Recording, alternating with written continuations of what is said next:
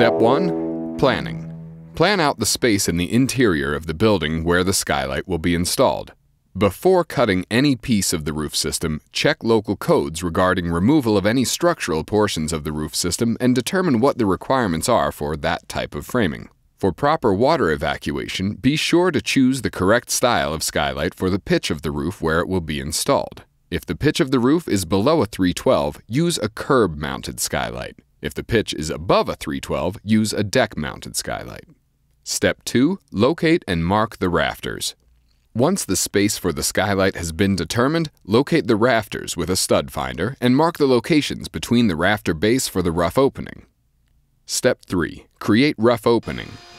Cut the drywall along the marks for the rough opening to expose the inside of the ceiling. Remove any insulation between the exposed rafters. If there is an additional rafter in the middle of the rough opening, now is the time to remove it. Step 4. Framing. Using the dimensions of the selected skylight, frame the rough opening for the skylight. Once the rough opening for the skylight has been framed, drive a screw into each of the corners of the opening. Make sure to use a long enough screw that it will entirely penetrate the roof so that the outline of the frame can be easily found. Step 5. Prepare the roof. Remove all of the shingles inside and 6 to 12 inches outside of the screws that are marking the skylight frame. Using a chalk line and the screws as a guide, snap a line to mark the opening for the skylight. Remove the screws once the outline has been made on the roof. Step 6. Cut the opening.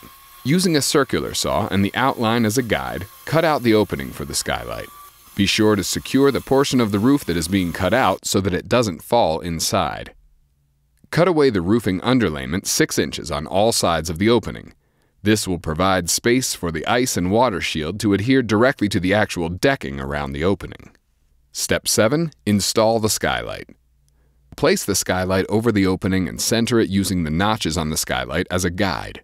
Remove the cladding from the skylight by pulling the sides and bottom away from the skylight. Once the skylight is centered over the opening, nail it into place through the flange using the provided nails. Step 8. Install the ice and water shield. Measure and cut the ice and water shield at least 6 inches from each corner of the skylight. Starting at the bottom of the skylight, install the ice and water shield. Make sure that the ice and water shield runs up the frame of the skylight. Cut relief slits in the corners and wrap them around the side of the skylight and flat across the roof. Follow the same process to install the ice and water shield on the sides and then finish with the top. Step 9. Flashing.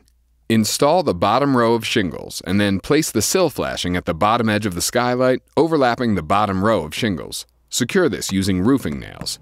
Once the sill flashing has been secured, start interweaving slashing and shingles all the way up on both sides, from the bottom to the top. If the final piece of step flashing is too long, cut it to fit. If a solar-powered venting skylight has been installed, now is the time to connect the solar panel to the body of the skylight. After the step flashing and the shingles have been installed all the way up both sides, replace the cladding around the body of the skylight. With the cladding in place, install the saddle flashing around the top of the skylight. Make sure to fit this over the cladding.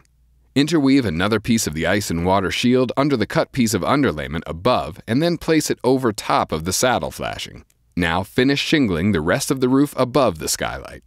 Step 10. Sync the skylight. If a solar-powered venting skylight has been installed, sync the remote to the skylight. Syncing the skylight while still on the roof will make it easier to access if the ceilings are high or if it is in a difficult place to reach from the inside. Step 11. Repair the drywall.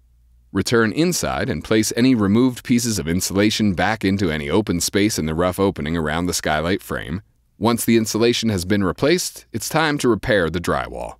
Step 12. Install the screen. If a solar-powered venting skylight has been installed and the drywall has been finished and painted, install the screen into place in the skylight.